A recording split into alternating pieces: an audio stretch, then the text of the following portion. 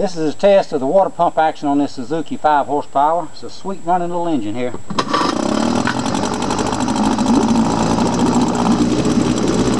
water's coming out here. The impeller's in good condition. I've got a spare impeller that I never put in it because I keep close watch on it. But the spare impeller goes with it. It's very simple to change them on this motor. It's a matter of a few bolts, dropping the foot, putting it in place, put it back together.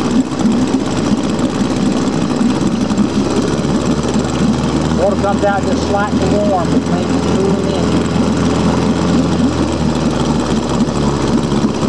Anyway, it's been a nice running, good performing engine for us, and it will be for somebody else. It's goodbye for somebody.